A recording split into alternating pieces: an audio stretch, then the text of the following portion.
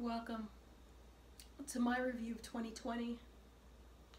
So what do you think about 2020 this far? 2020 this far. I don't think I need to put it into words. We've all collectively felt how much we just wish it was 2021 already. What flavor would 2020 be if it was a flavor? Mud. The flavor would be mud. Or have you ever tried like asking someone for water on a hot summer's day and they pass you a bottle and you take a nice full swig of that clear liquid just to find out it's vodka? It's vodka on a hot sunny day. That's 2020. What was your favorite part about 2020? Truly my favorite part about 2020 is the fact that I was already an introvert.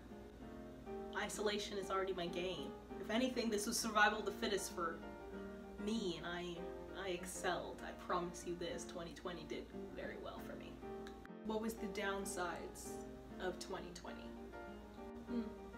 The downside of 2020, obviously the bountiful plans we all had that we had to, do alternatively or not at all. What have you learned from 2020? 2020 definitely taught me to be more patient.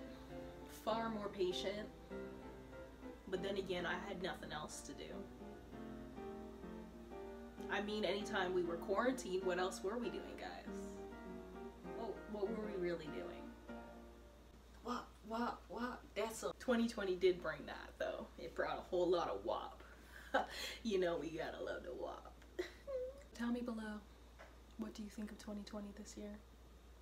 If you could put it into a flavor, what would the flavor be of 2020? I would love to hear that question. What's your flavor? And last question.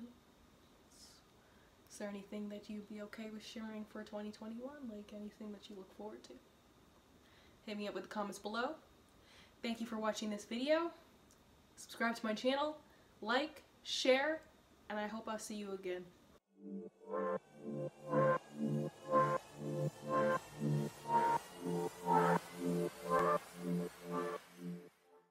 How much sense does 2020 make?